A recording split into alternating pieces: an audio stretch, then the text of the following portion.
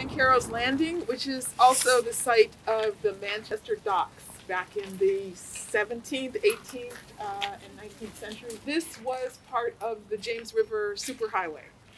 One of the things that it's almost impossible for us to imagine right now, because we see the river as a resource for understanding the environment and the natural world and recreational use, is that it literally was the Interstate 95 of the day. In the 19th century, what we tend to talk about, of course, is introducing people to the slave trade, to Richmond's history in its involvement in the slave trade, and the role that the Manchester docks, as well as Rocket's Landing, which is right across the river from us, and what that played in that trade.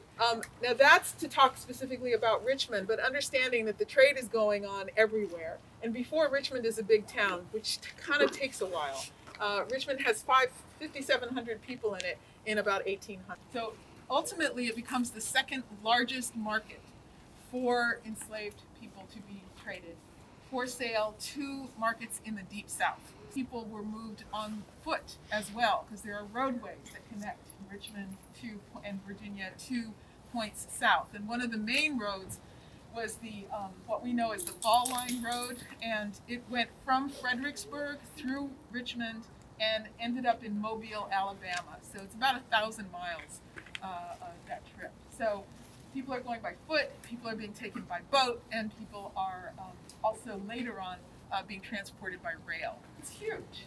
It becomes such a big part of Virginia's economy that they can't fathom changing it.